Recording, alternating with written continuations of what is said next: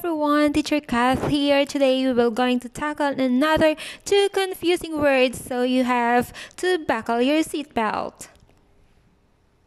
Let's tackle about affect and effect. Okay everyone, buckle your seatbelt because today is hard lesson. I am going to try to explain the difference between affect and effect. Because affect and effects are homophones.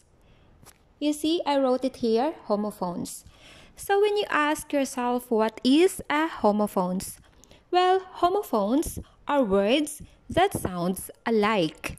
When you listen to someone who is speaking those words, it seems like, oh, it's the same, but actually it's not. You can just hear it's alike, but they are not. You know, they're often confused. And even my friends or someone that I know that they are native English speakers, they always confuse about these two words.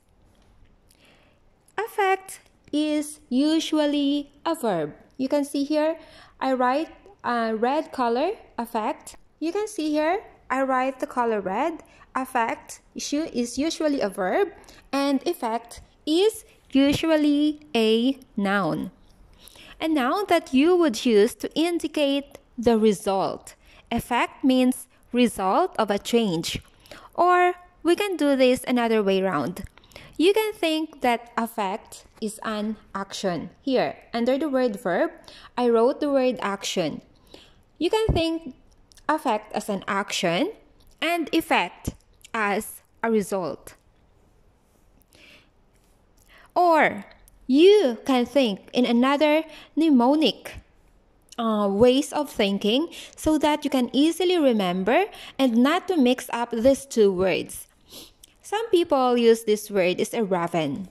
You have to remember, affect is a verb or action, and effect is a noun or a result.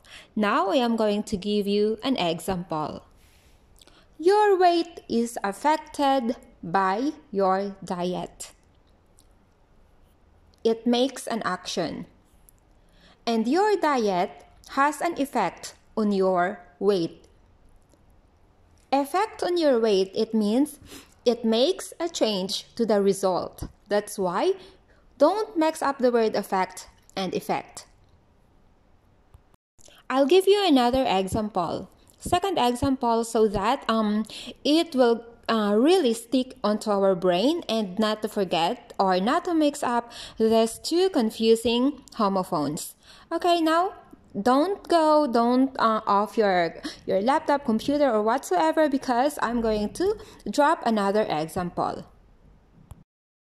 Now here is the example number 2, and don't mind the word wait on top because that is the example from the number 1. So let's focus on the example number 2. The new teacher has the positive effect on children. The teacher affects the children in a positive way.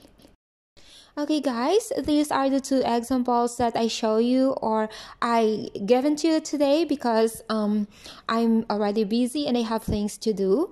I hope this can help you, and I know it's quite confusing, so if you have any questions, comments, or if you need more examples, just leave your comments down below here and we will get back to you soon. And we're going to make another example, or I am going to discuss a little bit further to all of you guys. So this is just a 5 minutes English for today from Doreen Lestrada channel. I hope you guys learn a bit, or you also enjoy watching this. So as of now, thank you so much for tuning in.